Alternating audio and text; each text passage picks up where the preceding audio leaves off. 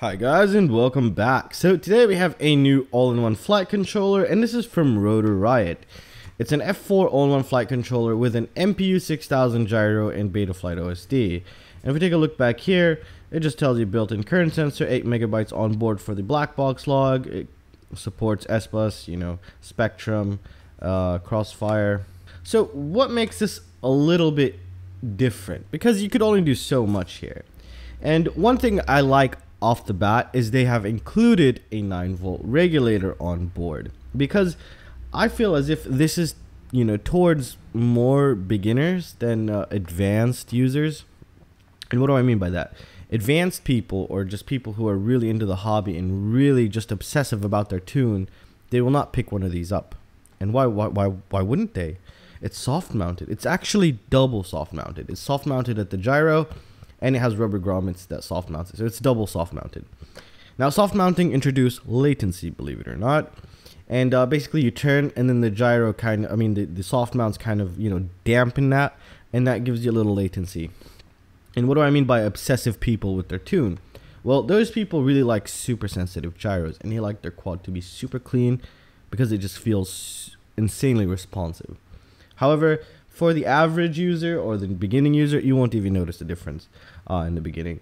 And it's not really that much of a big difference, but just some people are obsessive about that thing. So it's pretty cool. The quality looks okay. They had issues when these first came out. They had a quality issue with the gyros here.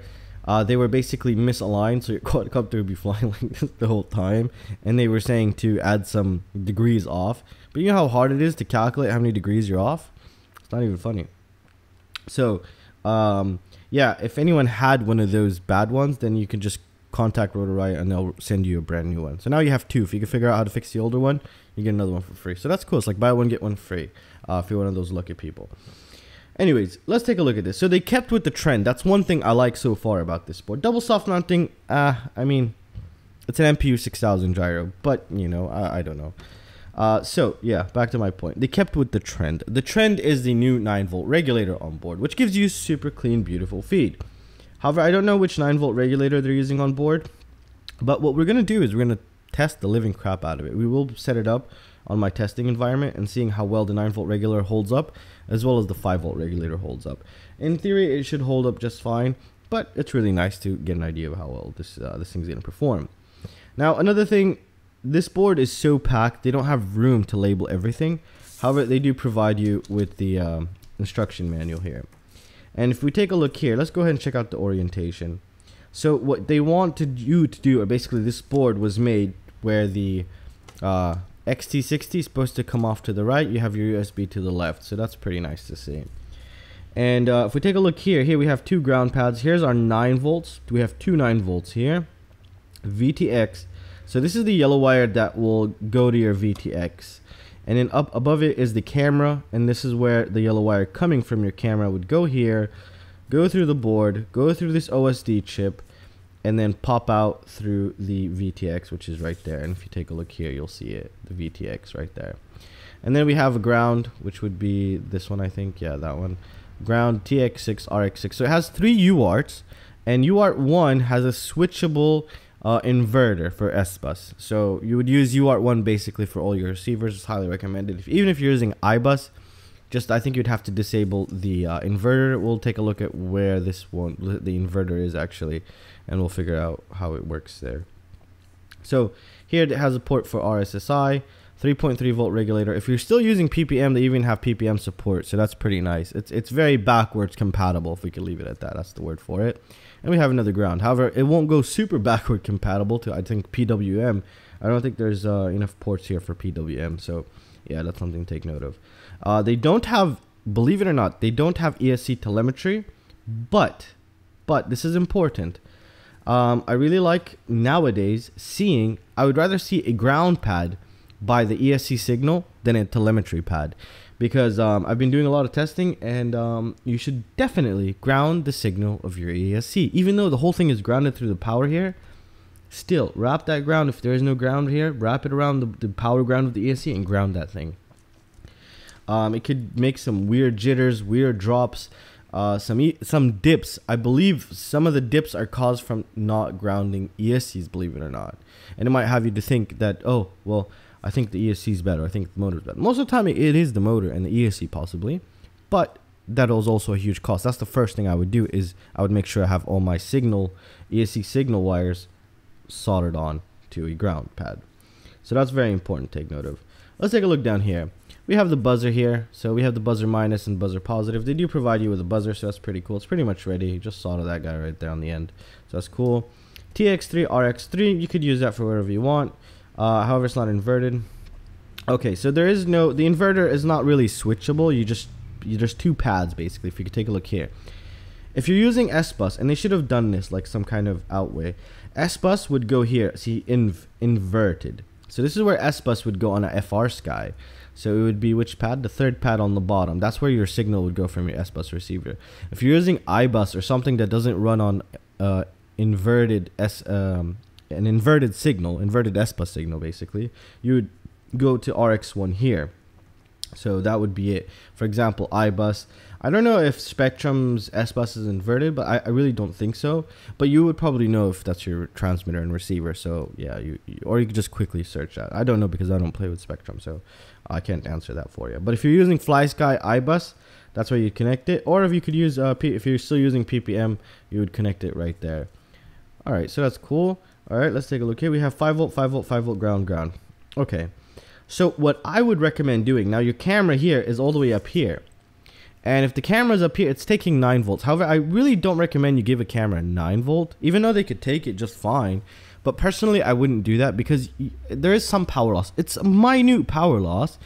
But, you know, you make the voltage regulator inside the camera work a little bit harder. And we don't want that. We just want to give it 5 volts. So I would give the power to the camera from back here, actually. I would take one of these 5 volt and grounds and pass it over to the camera, and the VTX I would just give it 9 volt and ground. Now you have a spare 9 volt, and I think you still have 2 5 volt pads here.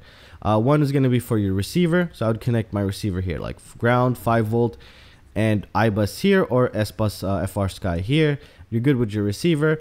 Camera 5 volt ground, and then I'd connect the yellow wire of the camera right there.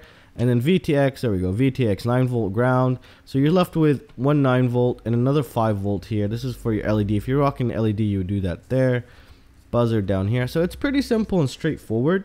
It does have current sensing. It does have Betaflight OSD. What else does it have? And the orientation is perfect. Yes, there we go. So if you wanted to connect your ESCs, if you really don't know how to set these things up, your ESC would go here. You got your, let's see, which one's positive? Kind of difficult. This is all kinds of crazy stuff here. Now I can't really, oh, there we go. Just start there. Yeah, that's why they add part of this. So here's the positive for your ESC power. Here's the negative for your ESC power. And yeah, where's the signal?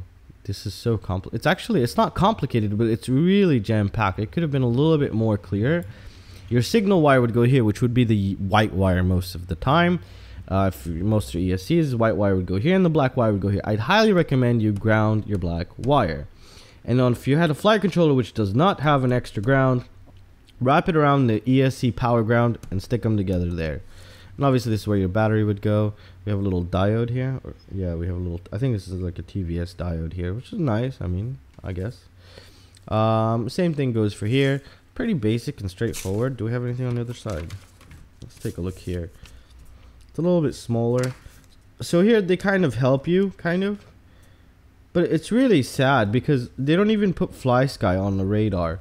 Some of you say FlySky might be a piece of shit, but to be honest, FlySky is a bigger and better company than FR Sky.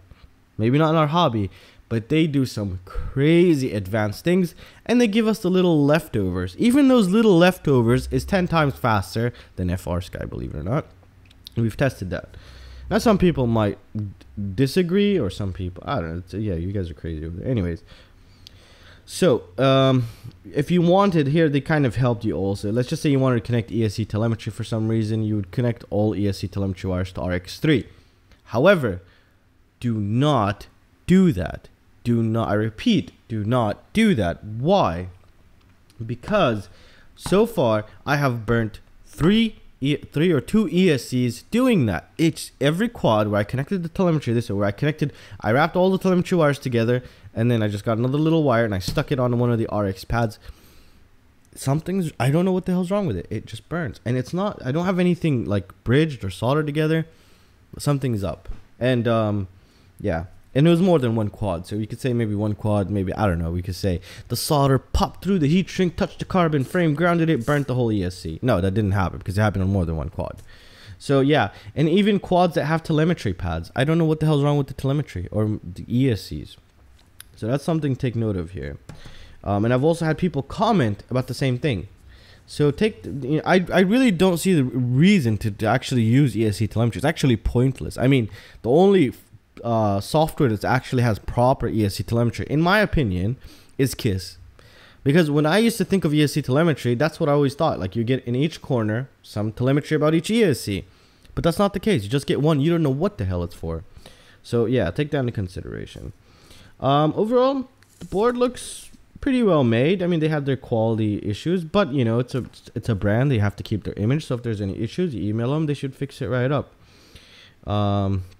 But again, it's very difficult. Like, even it's very difficult to know if there's really an issue until you get like more than 20 complaints of the same issue, because there's a lot of people who burn these because they don't have the experience just yet to actually build correctly.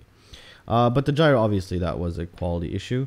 Overall, it's pretty well priced, $40. I mean, it's basically competing with others, almost. Others, you know, most of the things now are between 35 and $40 really, all-in-one flight controllers.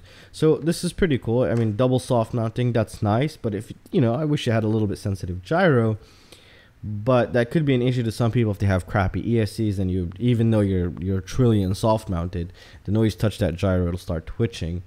So it's something different, something unique. You don't have to worry about you know, vibrations or oscillations through the frame. But a PID tune, you're still going to have to worry about your PID tuning. But overall, it's a nice little board. Now, we will be testing this and bashing it through our testing setup, seeing how well the 9-volt regulator on board handles, and as well as the 5-volt regulator on board are going to handle it. But overall, that's all I could really say, guys. So it's just a little overview. Give my opinions. And if you did get a faulty one, just email them. They'll fix that up, so you get basically 2 for free. That's awesome. But then you're going to have to modify the other one. Yep, that's it, guys. So I really hope you guys enjoyed the video. And if you guys have any questions or any suggestions, feel free to let me know. And I will see you next time, guys. Take care.